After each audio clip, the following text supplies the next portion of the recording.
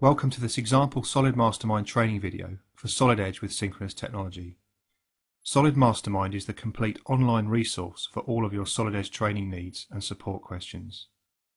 In the next few minutes you will see some short examples of the Solid Edge ST2 update training material. The complete series of training material is available to members of Solid Mastermind. This preview is part of the synchronous sheet metal training and covers the use of the new Cutout command in this environment. Next we'll look at creating cutouts in a synchronous sheet metal part. Unlike the traditional environment, which has two different cutout features, one for regular cuts and the other for normal sheet metal cuts, in a synchronous model both the commands have been combined into one. There are two ways to use the command. These are both object action and action object. To illustrate these, we'll show this sketch and then turn the model over. Using the object action method involves selecting a single or multiple regions first.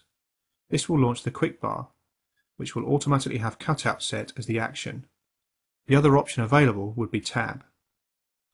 To start the cutout process, we simply need to select the graphical handle.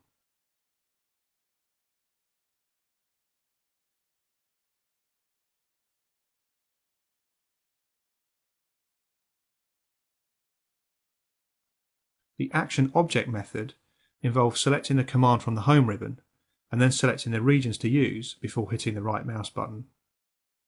In both cases the quick bar will provide the same options for the cut type, the cut depth and symmetry. If the cutout passes through bends, a normal cutout will automatically be used. The options for the normal face cut types are in the quick bar. These options are identical to those in the traditional sheet metal environment.